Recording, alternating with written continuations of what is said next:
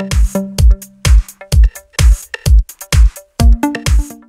I have Samsung Galaxy S8 and let me show you how to create a Wi-Fi hotspot from the following device. So at the very beginning, let's find and select the settings right here. Let me scroll down and choose connection.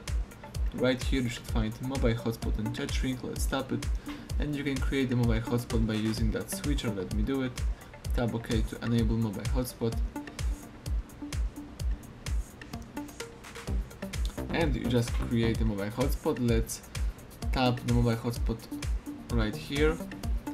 Let me tap cancel and you can change some settings about mobile hotspot. For example, you can change the network name, the password.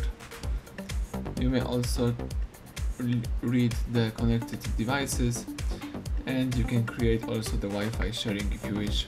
If you would like to disable the mobile hotspot, let's use the same switcher, and that's it. You just disable mobile hotspot. You can use your device in a normal mode. So thank you for watching. Please subscribe our channel, leave thumbs up under the video.